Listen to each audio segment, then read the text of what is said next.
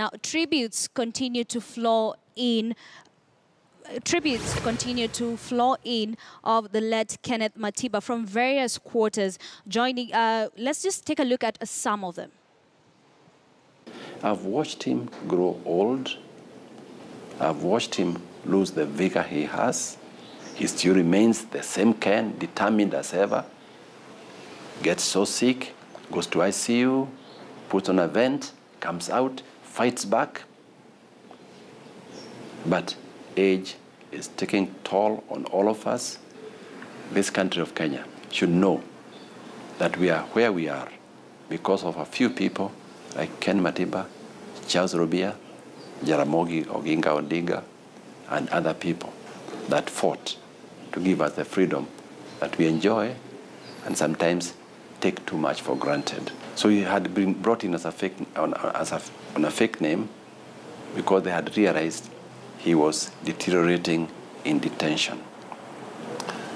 Unlike the case of Charles Robia, where the injury occurred much after he was detained, released, Ken Matiba's injury occurred in detention.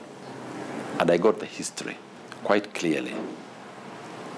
And the history brings tears to my eyes, as I confirmed also from the prison notes. Ken Matiba fell sick on a Sunday in prison.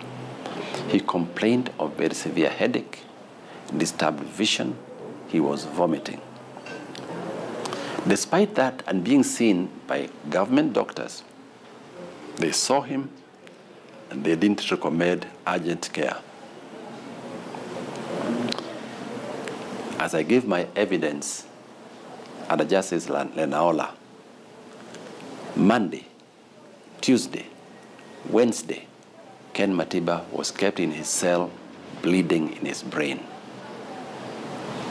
He was brought to hospital on Thursday in the night for a scan of the brain. 4 days after the event had happened. Those 28 years that I've taken care of Ken Matiba have been years of pain, knowing that this is a person who could, in his good days, have afforded any care anywhere in the world.